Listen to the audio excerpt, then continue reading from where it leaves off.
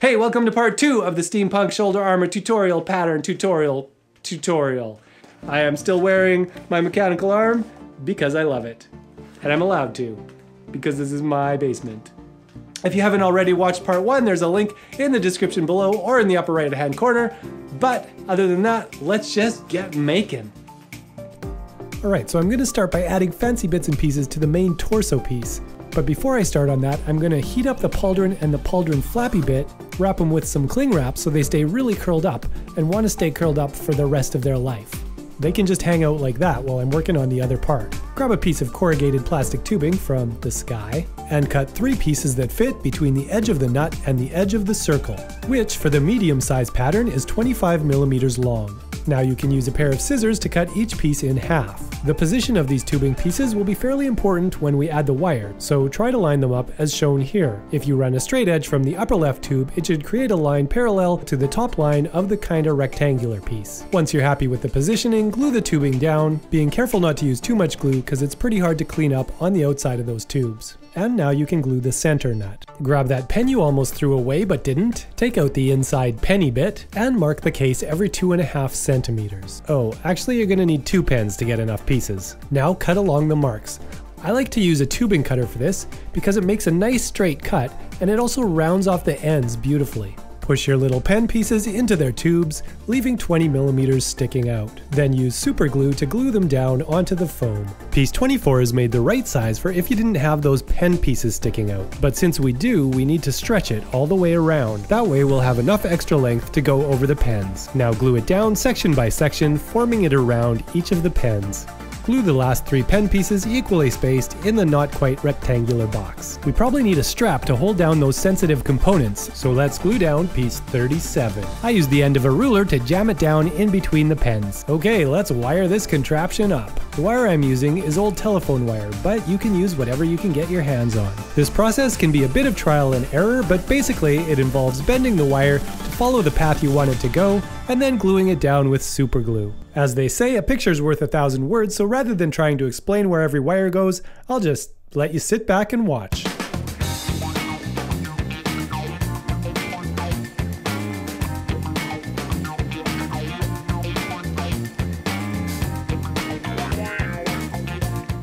If you find yourself struggling to get the bends in the right places, it can often be helpful to draw the path on the foam first and then bend your wire to follow it.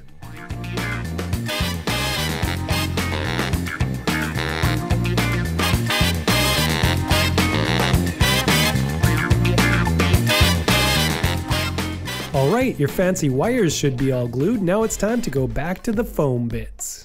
Piece 29 gets glued over the end of that wire there, then piece 30 here and here. A couple 12mm discs cut out and stacked on top of each other make a great screw head to go on top of the nut. Cut 2 parallel lines partway down through the foam disc, then connect the cuts across the bottom, and then you've got a nice slot for your screwdriver when you need to tighten up that nut if it gets loose. Now cut 10 more 12mm discs and glue each one in the center of a piece 23, which then gets a 6mm hole punched in its center. Glue 5 of those discs over the holes you punched in the neck guard and the other 5 on the shoulder piece directly across from each neck disc. Now's a good time to add some fake rivets to each disc using your pen. See if you can find an old power cord that no one would mind if it got completely destroyed.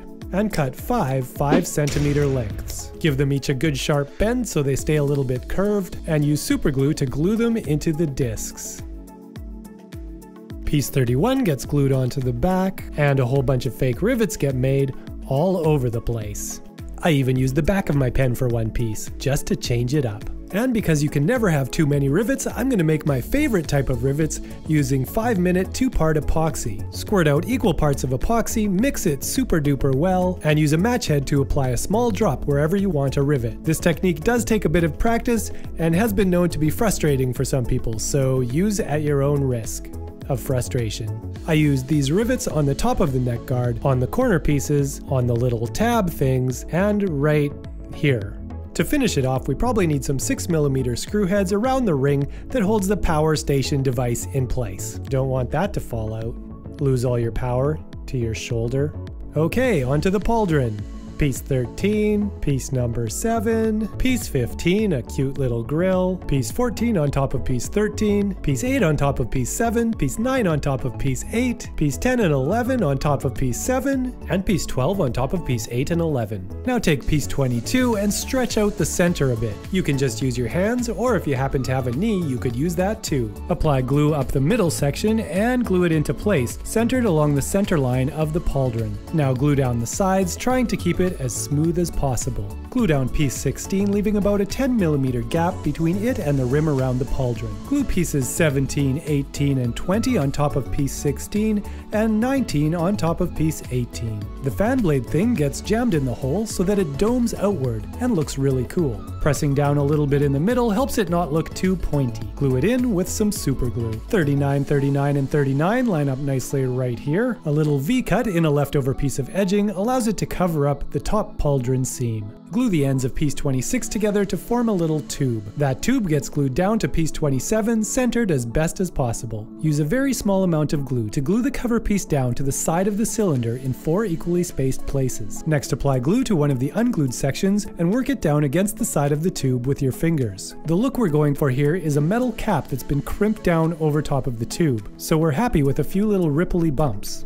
Again, if you don't want to burn yourself, use a glue gun set at a low temperature. Repeat this process for the other 3 sections, and you've got a neat little capped housing for your burner coil, which we're going to make right now with 2 strips of foam 45.5 centimeters long, one 17mm wide, and the other 9mm wide. Glue one on top of the other, lining up one of the long edges. I'm going to paint mine with a bit of red and a bit of black to give it a kind of hot element vibe. We're going to need to paint both sides, but try not to paint the lower portion of the strip, because that's where we're going to be applying the glue. Once the paint is dry, roll it up like a little cinnamon bun and glue it.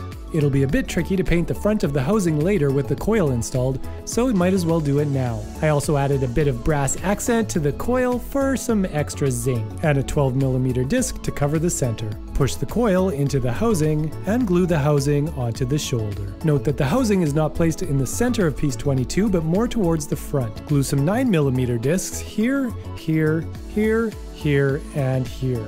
And some 6mm discs here, here, here, and here. Also, all around here. And we might as well just go crazy and make them all into screw heads. Hopefully you're not tired of cutting discs yet, because we need 12 more 12mm discs, which get 9mm discs glued on top of them. These go here, here, here, here, here, here, here, here, here, here, here, and here. Now give them each a really good poke with a pen so that we can stick our wire in them. We'll also cut some little slots in the top of the 3 piece 39s for the same reason. And now it's time to get funky with some wires.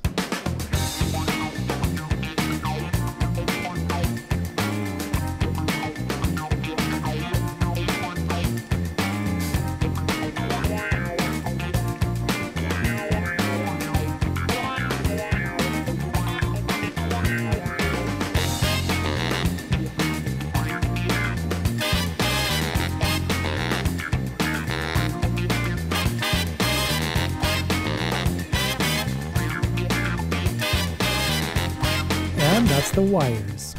We just need to pretend to hold them down with some little tabs like number 40 here, and number 30 here, here, and here. Add some fake rivets with your pen, and some more fake rivets with some epoxy and a match. Don't forget that the little flappy bit for the pauldron needs some fake rivets too. Right now your armor looks a bit like a clown suit, so be sure to make the most of it before you get out your paint. Start by painting it with black artist's acrylic paints. I like to give it 3 coats of black paint, so the paint really fills in the pores of the foam and gives me a nice smooth non-porous surface when it comes time to apply the metallics. Once your 3 coats are dry, put on a rubber glove and grab your metallic paints. I'm using Basics Bronze for all the background color. Take a tiny bit of paint and then spread it out on the cardboard until there's almost none on your finger, and then rub it on the foam. The great thing is that because your finger is shaped like a finger, it doesn't apply the paint right to the edges, which is actually a good thing when you're trying to make it look like old oxidized metal. In the places where my fingers can't reach, I use a tiny amount of paint on a brush and apply it mainly down the center so it fades off to each side. If you end up rubbing paint in places you shouldn't be rubbing, it's easy enough to go back with some black and cover it up. Next I'll pull out my DecoArt Americana Decor Metallics paints, which I'm using thanks to DecoArt's Helping Artist program. The first color I'm going to use is Vintage Brass.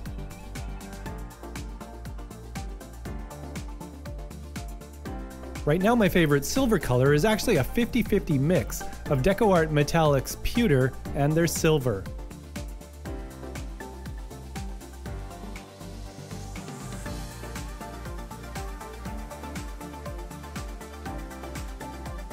Now grab an old belt, cut it in two, and glue one end to the front and the other to the back. Obviously, you're going to want to try it on first before you start gluing to make sure the straps are going to line up the best way for your body. I made sure to give the belt and the foam a quick sand with some coarse sandpaper to give the hot glue something to grip on. Glue a piece of elastic inside the flappy bit to keep it attached to your arm, and then install the hinged rivets as per my other video. And all that's left is to attach the pauldron with a piece of webbing and some glue.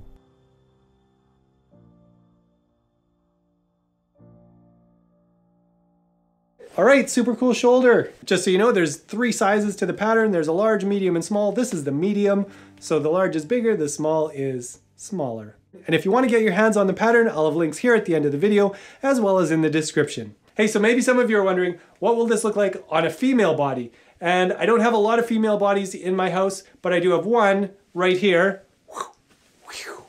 It's my wife, Lorinda. So I asked her to try it on, and this is what it looks like. This is a size small. It's not finished. I just glued this on here for now. That's why it's kind of coming off there. But it gives you a little bit of an idea what the pattern will look like on a female torso. And this is the medium on a bit of a larger lady. And so that's how that looks on a hard-bodied female.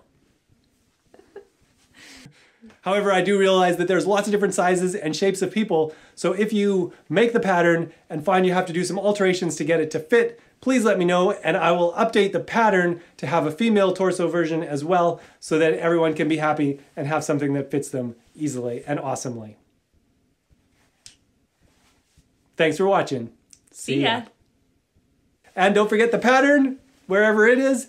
And also, if you haven't seen the mechanical arm video and want to make that, you can do that too by clicking a link in the description. The end.